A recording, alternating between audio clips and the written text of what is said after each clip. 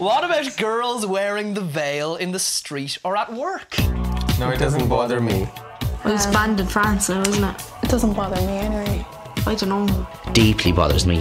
Yeah, like when I walk down the road with a balaclava, the guy in the stroke boy, I'd imagine I'd get questioned like why you wearing a balaclava. Because it's intimidating to people. It's the media as well that has given such a negative impression of them. If it's what they believe, who am I to say it's not right? I don't know. It's very sexist. If that is someone's religious expression and they genuinely want to show it, good for them.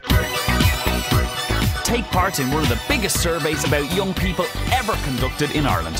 Head over to generation-what.ie and let's enlighten Ireland about our generation.